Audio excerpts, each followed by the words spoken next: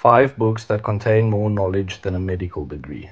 The Emperor of All Maladies, from brutal early surgical treatments until the risky discovery of chemotherapy. This book is a multi-award winning biography of cancer and a must-read for anyone wanting to understand how far we've come in solving one of science's greatest mysteries. Breath by James Nestor. After this, you realize that humans have completely forgotten how to breathe properly. The research in this book shows that with some slight adjustments that you can drastically improve your health. The Psychobiotic Revolution. This is all about our revolutionary new understanding of the gut-brain connection and how cultivating the right microbiome can improve your physical and mental health. The Brain's Way of Healing. For centuries it was thought our brains could not heal.